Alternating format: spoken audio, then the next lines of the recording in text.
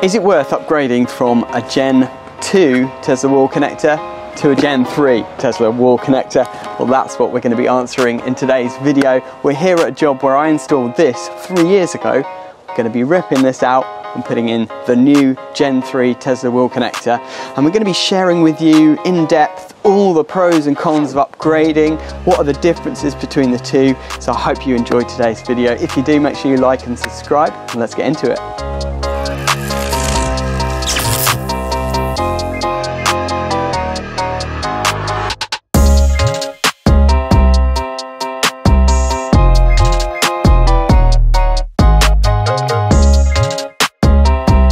So this is the install that I did 3 long years ago. This was actually the first ever Tesla wall connector that I installed, and I'll leave a link up here where you can watch the original installation video, because I did film this one back in the day when I used to film everything on my phone. It's a little bit rough and ready, but you'll see the difference in how far things have come with Tesla chargers and with our channel in general. This is not your typical domestic install, because actually it's a 3-phase installation. Our customer here, very lucky, has a 3-phase supply to their property, so he said, well, why don't I get the full shebang and get a 3-phase Tesla wall connector install? But actually the Tesla wall connector itself is the same whether you do single phase or 3-phase, and that is the same with the new Gen 3 as well. Essentially with this one, we've got a 3-phase circuit running from the distribution board, a 3-phase type B RCD, and I'll explain why it needs that in a minute.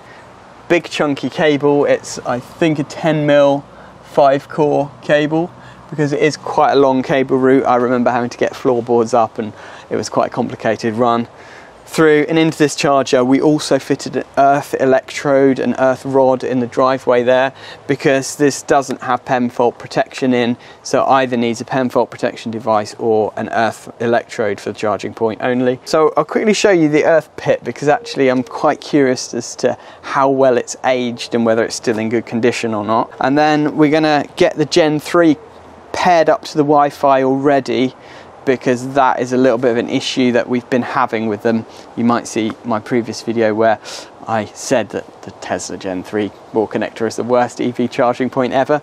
Well, there's a reason, because Wi-Fi connectivity can be a challenge on that, so we'll try and get that bit out of the way. So like, eat your veg first, you know, and then eat your desserts afterwards. The dessert is actually putting it up on the wall. I feel like Indiana Jones uncovering this old earth pit that I installed.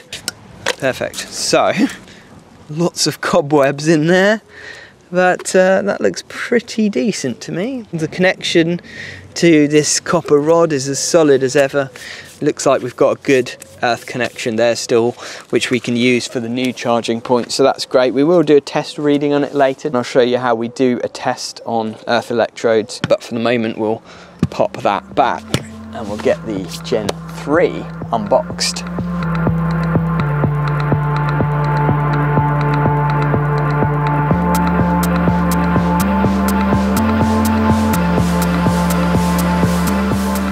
So what I'm doing here is literally just putting it on a plug top, and then we can liven it up temporarily in order to do the Wi-Fi setup on this, because it has been known to be a bit of a nightmare.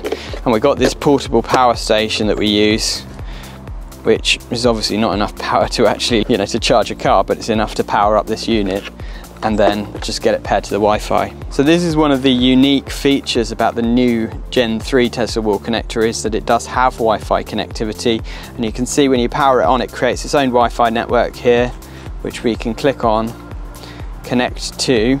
Okay, so now we've got the Wi-Fi, what I can do is type in the IP address and then click search, and we then go into Wi-Fi and we connect it to the customer's Wi-Fi network.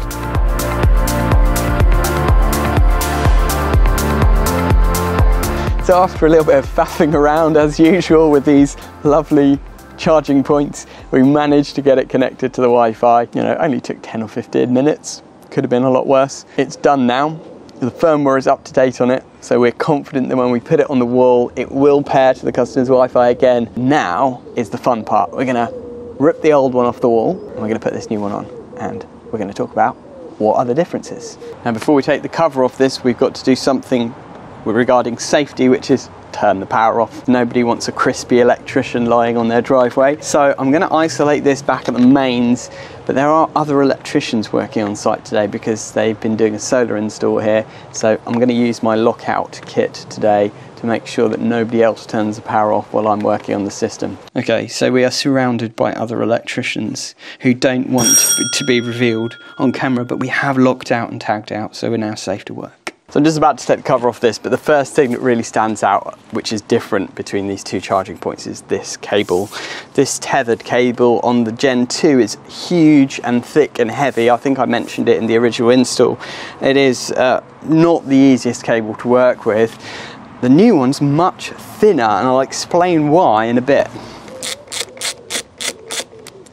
Now it always feels like you're going to break it when you take these off, because they just pop off, and the only thing that holds them on is that little star screw at the bottom. But it is what it is. You just got to pull until it pops off, and it is always a little bit scary. So this is the Barco stubby screwdriver. I did do a Tools for Sparks review on this, and this is my tool of the day today. I've not used it in a while, but it's so handy because it's a ratcheting screwdriver. So it just makes removing screws in stuff like this really, really quick and easy. So I'll leave a link below where you can get that, and a link to the Tools for Sparks video that I did, sort of an in-depth review on it.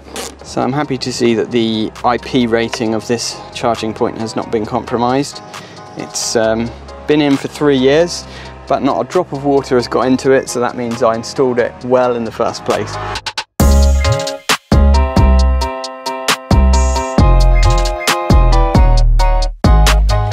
One thing I do love about the new Tesla wall connector is how much more space they give you for the connections. This one was just so tight, especially when you're doing a 3-phase installation. They give you hardly any space at all, whereas the new one, you will see, there is enough space to swing several cats.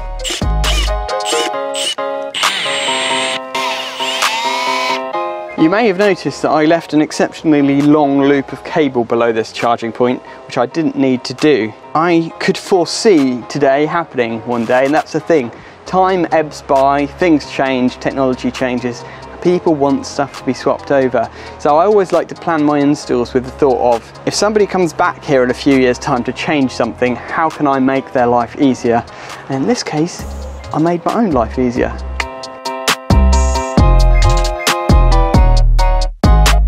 So behind our charging point we have some flora and fauna that have built up. I will try and clean this up for our customer, because I'm presuming he's going to stick it on eBay for some VW ID3 Tesla wannabe owner to buy, and then you know, it'll at least get used again, because things like this should not be thrown in a bin.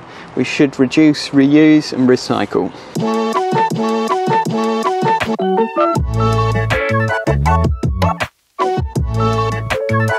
Question is, will the screws line up? It doesn't look like they will actually. If I offer up the two back plates together, I mean the back plates line up pretty well, but actually the screw holes don't line up at all. Definitely getting too old to be on the tools now.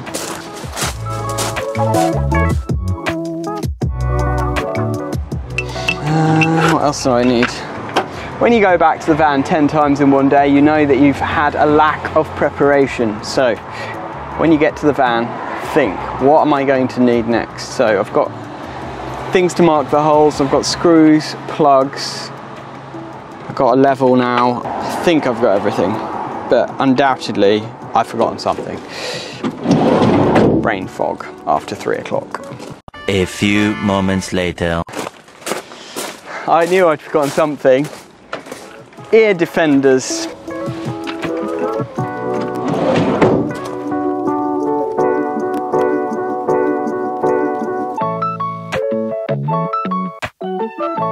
It's almost as much of a Swiss cheese wall as mine. It's actually the same bricks as my house. I hate these bricks. They're the most rubbish bricks that were ever fabricated in the history of brick fabrication. They just crumble when you look at them. It's like you just got to cast your eye over them and go, I'm going to drill you, and they're like, ugh. The mortar in between them just like is so rubbish, it just crumbles everywhere. I think my house is sort of like holding on by a thread at the moment from having drilled 6 holes in it because the brickwork is so bad. Anyway, brick rant over.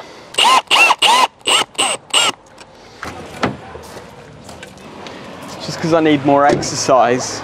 That's it, we've got some new followers from the local school now who've seen the van, watch us on YouTube, and they've seen the cameraman and they're like, oh, I want to be in a YouTube video. As always, this job is not as simple as it looked. You know, customers, they think, oh, you just, you know, take the old one off, put the new one on. No worries. But there's so much you need to think about, like the difference in regulations and safety devices since the original one was installed. But now I've hit a real snag, which is that the Gen 3 does not have a cable entry for an earth cable for the earth electrode. So I am now faced with a conundrum, and I would love to know what you would do in the comments below. My ideal is always to take the cable in below the charger, because if you take it in the top, inevitably water can run down the cable and go in. Now obviously we'd be fitting a compression gland, it's going to be tightly sealed around the cable, so it's unlikely, but in principle I prefer to always go in underneath than on top. However, the issue we've got is there are no separate cable entries below apart from the main one. So if I take this in the bottom, then I cannot take the earth electrode in. Oh wait, I may have just answered my own question here. There is a small gap down in this corner. Now I think that's a drainage hole. What I'm now wondering is there a little bit where you can drill out at the bottom and get an earth cable in there, just next to this? I'm tempted to try. You know what? If you don't ask, you don't know. So I'm going to check the instructions and see what it says. Very slow, very poor signal. 1 million hours later, I'm going to fall asleep like this. When's Elon Musk going to start rolling out the old Starlink connection? I could really do with it right now. It'd probably be quicker for me to cycle over to Elon Musk and ask him personally. Hello, is that Elon? Oh, hi. Thanks for tweets, by the way, always entertaining. Just wondering if you know whether we can take an earth wire in the bottom of the Gen 3 wall connector. Stop laughing. Everyone does that when I say, can I take something in the bottom of a charger? It's designed for an American system, and you don't use earth rods in America. What do you mean you don't know what pen fault protection is? You're Elon Musk, you know everything. Okay, he just hung up on me. Apparently he doesn't, and they've not designed them to take an earth rod in the bottom because... Stop it! It's just not funny. Okay, I'm just going to assume that we can't do it because this is never going to load. And I've got to get this job done. Right, so we've come to the consensus. Elon has responded and said that there is a way to do this without being a complete cowboy. You can use the drain hole. So that's what we've decided. The customer agrees.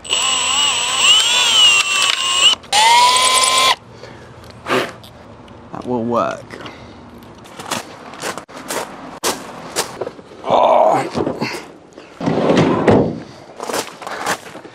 Decided I'm fed up with my own incompetence.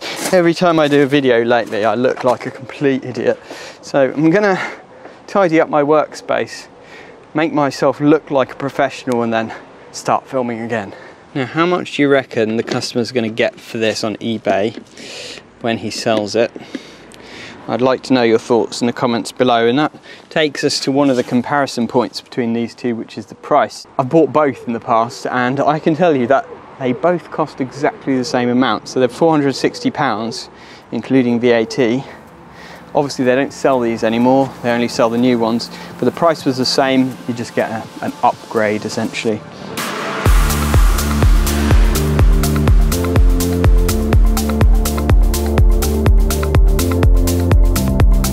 So I finally got the cable actually terminated into the enclosure, and now the easy part really, connecting the wires in.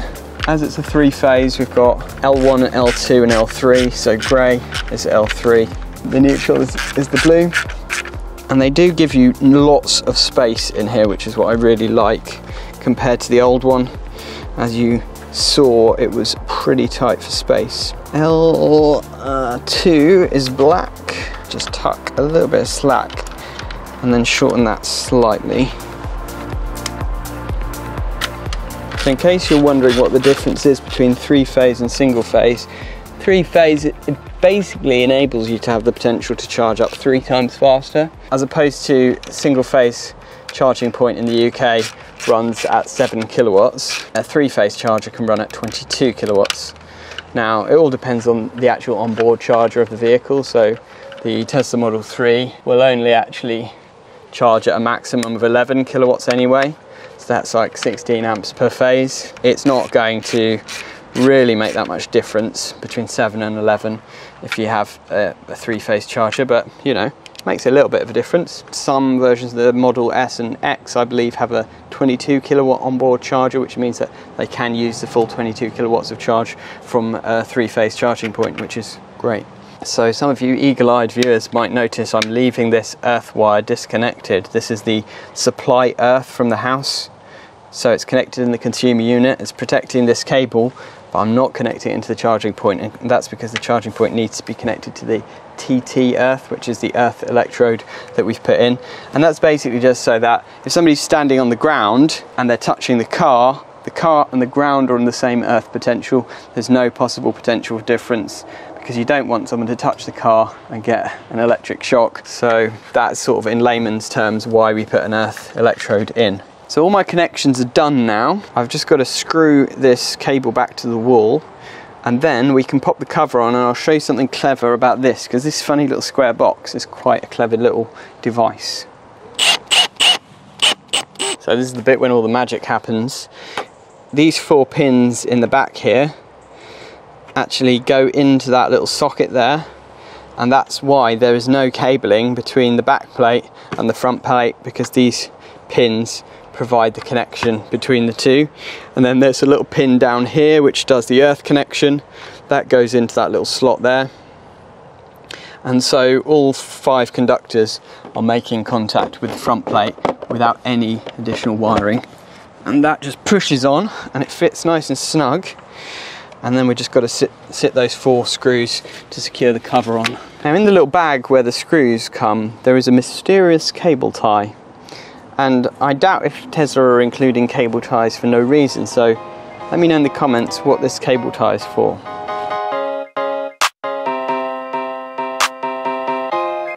So now that that's all mounted, we can wrap the cable around, and it wraps around in a very similar way to the Gen 2 wall connector. And some people have commented, I'm not sure who, that they think it looks like a bit of a mess, to be honest, the way it just, you know, hangs around the charger.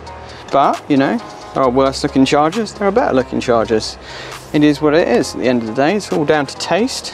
That holsters into the side like that, which is, I think, exactly the same as the previous generation, and you know, it doesn't look too bad. Now, I said to you earlier that I would tell you why this cable is thinner than the previous generation Tesla wall connector, and if you put them side by side, you'll see what I mean. It's the new Gen 3, the plug is smaller, the cable is much smaller, the plug is much bigger on the Gen 2 and the cable much thicker, and that's because, oh, I can barely lift it. Let me put the old Gen 2 down before I drop it. The reason this new cable is so much thinner is because it's designed for a newer generation of vehicle. The old Model X and Model S in the USA could charge at 80 amps single phase, so that's why that big thick cable was needed in certain situations. But now those are sort of the older generation of vehicle. This is designed to work with the newer generation of vehicle, like the Model 3 and the newer versions of the Model S and X, which charge at a lower rate when it comes to AC charging. In the USA, this can charge at a maximum of 48 amps on single phase. In the UK, we don't allow that, so it's maximum 32 amps single phase, or 32 amps per phase in a 3-phase installation, which this is. So this can do 7 kilowatt single phase or 22 kilowatt 3-phase. And this cable is nice and flexible. It's a lot thinner, easier to work with. If you look at the actual writing on the cable, it's a 6mm squared conductor inside it. So it's a 5-core 6mm cable. And if we look at the old one, I think, let's have a quick look. Okay, so it actually says it's a 6-core 6mm. and it's got 5 times 0.5 in it as well. So it's got more kind of communications in it, it seems, but it's also got 6 power cores, which is kind of bizarre. I don't really understand why that might be. Let me know in the comments. But either way, that is a much thicker and heavier cable, more difficult to lift and work with and plug into your car. So that is one advantage to the new Gen 3. So I've removed my padlock and the power is back on. Managed to avoid getting electrocuted by another electrician, which is always a bonus. Now let's do some tests and talk about the features of this Gen 3 charger. We have power. So we've done an earth loop impedance test at this to see what the resistance of our earth electrode is and the earthing system that we've installed. It's 41 ohms, which is very decent, so I'm happy with that. Now we're going to do the internal RCD testing and things, and then we're going to talk about the other things that are missing from this charging point. So now the big question is, should you upgrade from the Gen 2 to the Gen 3? Let's do a quick summary of the differences between these two Tesla wall connectors. First of all, features. What is the difference? Well, the difference is this has Wi-Fi connectivity, but actually it doesn't really do much at the moment. It's not going to appear in your Tesla app. It's literally just so that it can do a firmware update. Now, whether Tesla will eventually incorporate it into the Tesla app so that you can see it alongside your vehicle and your Powerwall and your Tesla solar roof and all that, maybe. But at the moment, there's no guarantees, and it's already been out for 2 years. So Wi-Fi, okay, it's there, but it's not really a benefit as such. Other features, it does have power sharing, but the old one had that too. It does have the nice smaller cable, so there is a benefit to that. But all in all, in terms of features, really, there's not a lot that's different from the Gen 3 compared to the Gen 2. So what about installation requirements? Well, this is better from an installation point of view because it does have Type A RCD protection and 6 milliamp DC protection. That means, whereas I installed a very big expensive Type B RCD here, because the old one didn't have Type A RCD protection, this one does, and therefore you only need a Type A RCD upstream if the cable needs that RCD protection. In terms of things that it doesn't have pen fault protection, which you will need if you're on a TNCS or a TNS earthing system at your property, which most properties are. So you'll either need a pen fault protection device upstream or an earth electrode like we've got here. Other things that are great about this from an installation point of view, I think it is easier to install, apart from the lack of a really easy way to put an earth wire in. It is more roomy inside. The back plate is nice, there's a lot less faffing around, so as an installer I'd give it a big thumbs up for ease of install compared to the previous generation. So what about price? Well, this was £460. This is £460, so they're exactly the same price. Aesthetics wise, what do you think? I would love to know all your thoughts in the comments. Personally, I think this looks a little bit like an alien, and it looked kind of cool and quirky at the time. You know, I didn't mind the look of it. I thought it was pretty cool. This looks even nicer in my opinion, but probably a bit more mainstream, a little bit more feminine, dare I say, and just aesthetically more pleasing. I love the sort of iPod-esque feel to the front of it. I'm still not totally sold on the way the cable wraps around, but that's not a game changer. In terms of speed, this charging point is exactly the same speed as the previous one. If you're in America, you can only charge at 48 amps on this one versus 80 amps with the previous one. So if you do have an older generation Model X or something that could charge at a ridiculous 80 amps single phase, then you might want to stick with the old one. But for us UK people, 32 amps single phase is maximum we're going to get. 32 amps across 3 phases also. So a 7 or 22 kilowatt charge. Model 3 you're going to charge at 11 kilowatts max if you've got a 3-phase system, or 7 kilowatts on a single phase. What about availability? Well, these were like hen's teeth a little while ago. They were very difficult to get hold of, but I do believe that they're fairly plentiful again on the Tesla website. These are going to be relegated to places like eBay and other dark corners of the internet if you want to get hold of one of these. So this will be appearing on eBay at some point very soon in the near future when our customer puts it on there. But they are available, not too difficult to get hold of. It's pouring with rain and the cameraman's getting very wet, so we'll make this our final question. Should I upgrade? If it was me personally, would I do it? Would I swap from the Gen 2 to the Gen 3? I probably would, because it's me and I'm an electrician and it's fairly easy for me to do. But if it was a case of buying the new charger and paying someone to come out and fit it, I probably wouldn't, because there are no real benefits to having this other than you've got the latest Tesla charger. That's it really. In terms of functionality, there are no current benefits. Maybe if they roll something interesting out in the future, then it will be worth it. But right now, if it was me, I'd probably stick with the old one, or get something that's a little bit more smart and has an app connectivity like the Hypervolt maybe, or the Zappy if I've got solar. So those are all my thoughts. I'd love to hear all of yours in the comments below, and if you have enjoyed today's video, it really helps when you like and subscribe. We do loads of videos about EV charging, solar, battery storage, general life of an electrician stuff as well, and we'd love to have you on board as subscribers. But either way, thank you for watching and have a great day.